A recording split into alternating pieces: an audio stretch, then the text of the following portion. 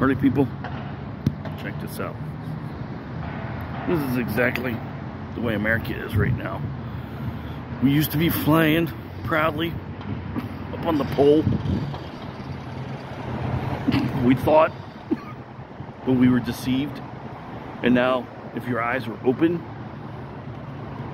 see, you don't see a flag there once your eyes are open. Because the flag is actually down here once your eyes are open. We're still hanging on. Look, we got rips in us, we're torn, we're kind of tattered. But there's still enough of us here, we can make a difference. We have to make a difference.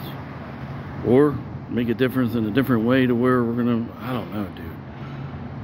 We've got to do something. This is America. We suck right now. We suck. We can't take care of our own people. Take care of everybody else except for us. We need to take care of each other. The government's not there for us. Look, see? They act like they are.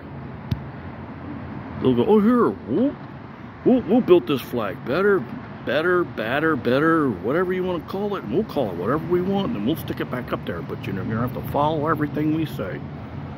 That's all it is, dudes. We got to stand up. We're slipping into some kind of future. We don't know what. Mad Max, Terminator. We're already in Hunger Games mode. We've been in that since 2020, so Terminator's next, then Mad Max. Here we are. America, you need to stand up.